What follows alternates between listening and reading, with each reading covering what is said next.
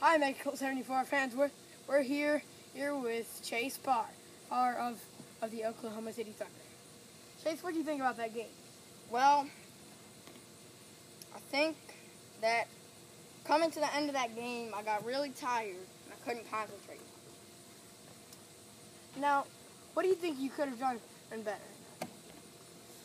Well, I think I could have played a little better defense. And what do you think helped you the most to win that game?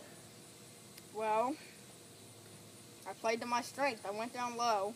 I was obviously taller than my opponent, so I went down low By a couple inches. and then I just scored on him. Okay. And do you think that there's anything that really you could have done better in that game? No, not really. I think it was a pretty good game. Well, you heard it here folks, from him himself. See ya.